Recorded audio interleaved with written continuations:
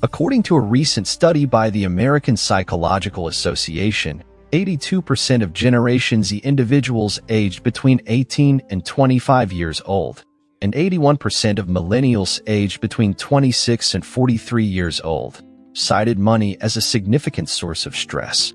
However, there's a reason you wouldn't expect. Listen to me. Imagine the long-awaited payday has finally arrived. All your hard work has paid off, and now you can enjoy the rewards you deserve. You feel entitled to pamper yourself with something special after so much effort. Maybe you'll indulge in a delicious meal, go out with friends for drinks, or even treat yourself to that new piece of clothing you've been wanting for so long. Whatever you decide to do, you know you deserve it and want to enjoy it a little, right? Instead of following the same old routine, make sure to follow this 7-step plan for payday to have full control over your finances and achieve financial freedom and independence. Surprisingly, 95% of people can't even get past the first step. If you buy things you don't need, soon you'll have to sell things you do need. In other words, overspending can have serious long-term consequences. Study and follow the plan explained in this video, and see how much more secure and empowered you feel when it comes to your money. Step 1. Deposit money into a checking account. Some people don't have their paychecks or work money deposited directly into their checking account. This can cause serious problems as you can easily lose sight of your money. Your salary is always a net income since the government has already deducted taxes, and you may have contributed to a retirement fund. What's left is your net income, also known as liquid money. The problem arises when you receive this money in cash and need to deposit it yourself. It can be difficult to manage, but the importance of this step is immense. 2 new videos are published every day, so not to miss out on valuable knowledge for your success, I strongly advise you to subscribe to this humble channel. Take the opportunity to like this video and leave a comment, thus helping to spread this content. Now, let's continue with the main theme. Step 2. Create an emergency cushion of 3,500 Rs. This is enough to prevent minor problems from spiraling out of control when getting out of debt. When you receive your salary, mark on the calendar the dates you intend to save up to 3,500 Rs as quickly as possible in a separate savings account. This money will be used as a small emergency fund in case something unexpected happens, such as a flat tire, car repairs, medical expenses, or if something breaks in your home. This money can prevent you from going into debt completely, or at least reduce the amount you need to borrow, depending on the emergency. The money problem that most negatively impacts mental health is the lack of savings for emergencies. This has a negative impact, with 57% of surveyed Americans reporting a significant impact on their mental health. It is absolutely vital that you save this as quickly as possible, as you and your money will be in danger if you don't. You may have heard that 100 Rs or 200 Rs was enough, but that's no longer true with inflation and rising prices.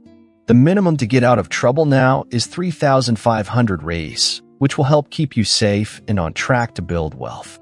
For your sake, keep this money in a separate savings account.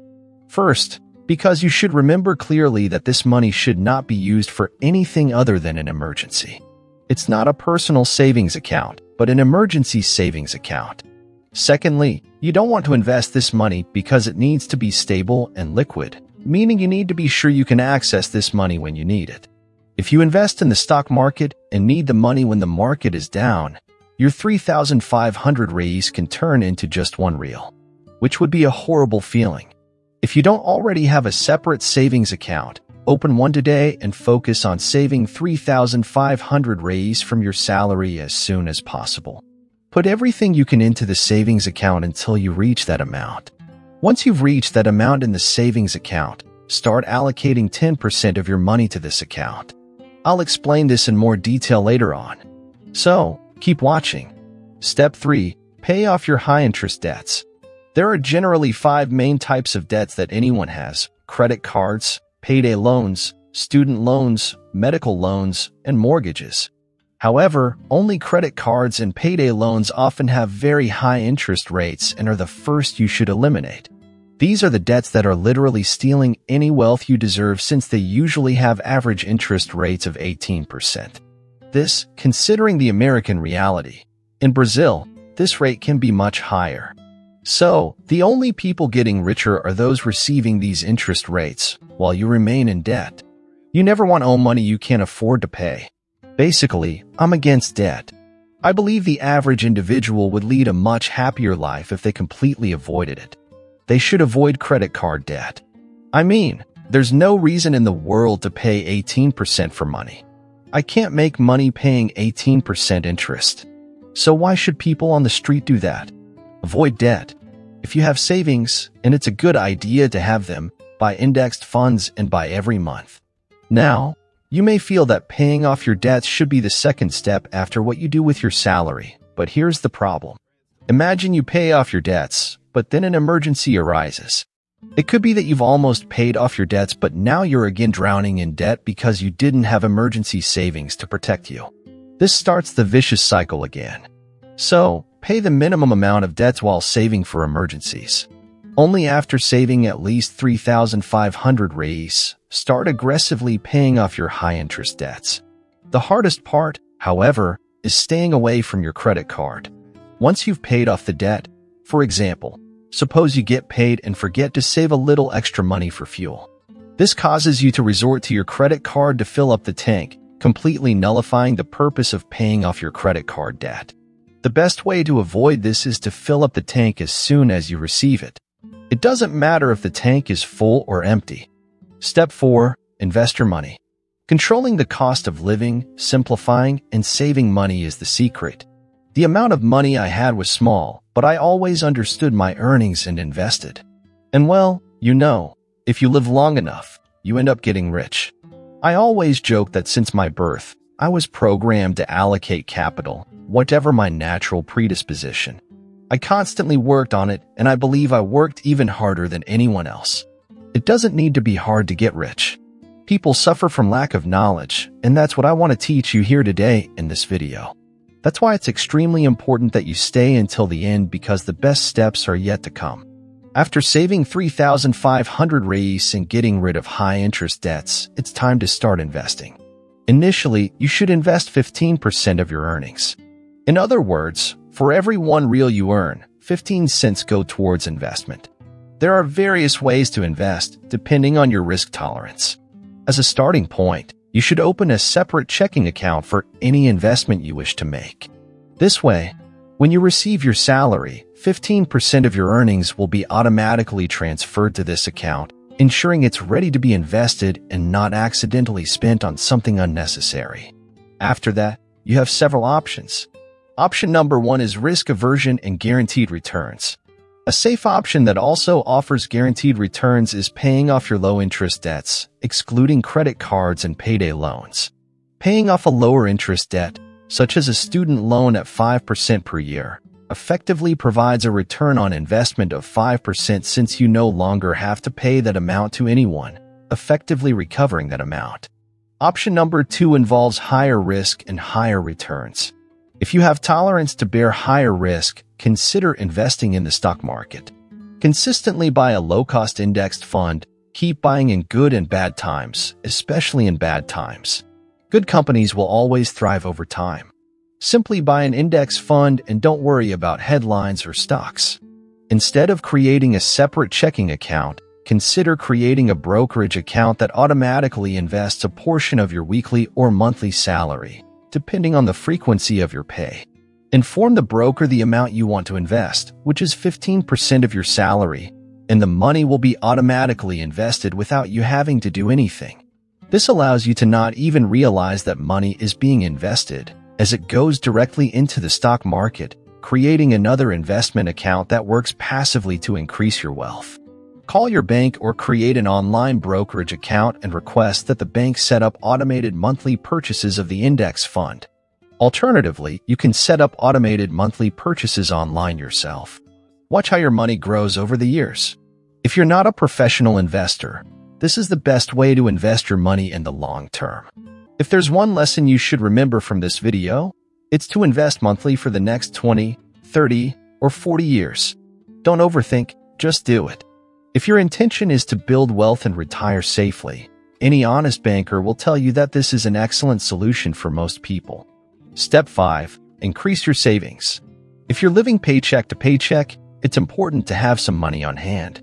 Definitely don't want to have a maxed out credit card or anything like that. Avoid high-interest debt and make sure to have a small reserve of cash for emergencies. Having some money on hand gives you the freedom and peace of mind to weather tough times without falling into the debt trap.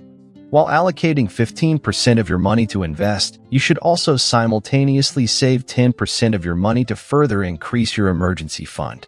You should save between 3 and 6 months of expenses. So, if you spend 3,000 raise per month, you want to have a minimum of 9,000 raise in your savings account just as a precaution. A useful rule of thumb for knowing how many months of expenses you should save is as follows. If you're single or living with someone, usually 3 months are enough. If you have a family, aim for 6 months, as it's a safer option. If you really want to protect yourself, you can go beyond 6 months, but try to keep it below 12 months, as this becomes counterproductive to inflation. Having this fund will protect you from emergencies, both minor and major, ensuring you come out of them unscathed. Once you've reached this stage, congratulate yourself, as it's a great achievement. You're paying off your debts in the right order, saving and investing. You're part of the 5% of people on the path to financial abundance. Step 6. Spend on the right things. The 5% of people set goals and have disproportionately more success in their lives than the other 95%. Did you know that the 5% of people make a budget, while the 95% don't? Making a budget is crucial to taking control of your financial future. It's not about how much money you make, but rather how you manage the money you have. By budgeting, you can avoid debt, save, and invest wisely. Finally, financial success and security. So, join the 5% of people who take control of their finances, and you'll be on the path to financial freedom. There are 2 main spending points people have: needs and wants. Priority should always be your needs. So, after saving 3,500 raise for emergencies, paying off your higher interest debts, and now keeping 10% and investing 15%, you should have approximately 75% of your remaining salary. The hardest part is figuring out how to use the rest of that money. Firstly, you need to understand what is a need and what is a want. Although this may seem like common sense, most people's financial situation says otherwise. A need is something you require to function, and a want is something you can do without. Difficulty arises in the overlap between the two. For example, you need a car to get to work, but you don't need the latest model Mercedes for that. You need a phone for everyday use, but you don't need the latest iPhone with the most expensive plan. It's always helpful to remind yourself why you need an item. Buy what you need and avoid wants until you achieve financial stability, or better yet, financial independence. Step 7. Monitor your spending. I believe spending more than 100% of your earnings leads to all sorts of problems. I receive letters from people every day who have experienced these problems. You need to monitor how much of the 75% of your net earnings you spend so as not to spend more than you earn. The only way to ensure you don't exceed your earnings is with a budget. Many people are afraid to make a budget because they feel it's too restrictive. Firstly, when you make a budget, it's not a straitjacket. It's you who decides what to do. It's a safety net that prevents you from straying off course. The truth is that it only feels that way because you have the wrong mindset. Here's how to change that. You need to realize that having control over your money, getting out of debt, creating an amazing life for yourself and your family, or achieving independence and financial freedom is the ultimate goal of the budget. It's not a punishment, but rather a guide for entertainment. A budget should make you feel free rather than restricted because you give yourself permission to spend on this and that. What's the simplest way to make a budget? Grab a pen and paper or open a notes app on your phone and list your spending categories. Here are the most common spending categories in everyone's budget. You can pause and jot them down. The first is housing, such as rent or mortgage payments. Next comes food expenses, like groceries and eating out. Then transportation, including car payments, gas, maintenance, and public transportation. Next are insurances, like health, auto, and home. Then debt payments, like credit cards and loans. Entertainment is another category, like movies, concerts, and hobbies. Next, personal care, like haircuts and personal hygiene items. Clothing and accessories come after, followed by gifts and donations. And then, travel. Now, think about how much you spend in each category. Write it down and stay within that limit, monitoring the amount spent after each purchase to get a sense of the freedom provided by the budget. Utilize free online resources like budgeting apps. These are the 7 steps on what to do with your money when you receive your paycheck. It became evident to me that you want to become a standout individual, distancing yourself light years ahead of others, further enhancing your financial intelligence. After all, you've made it to this point in the video, haven't you? So, for that to happen, all you need to do is click on one of these 2 videos on your screen and watch the next content, which was crafted with great dedication especially for you. Let's go. Take advantage as it's free. And thank you very much for your presence. I can't believe you haven't clicked yet. After all, there are only 3 seconds left. 3, 2 inch.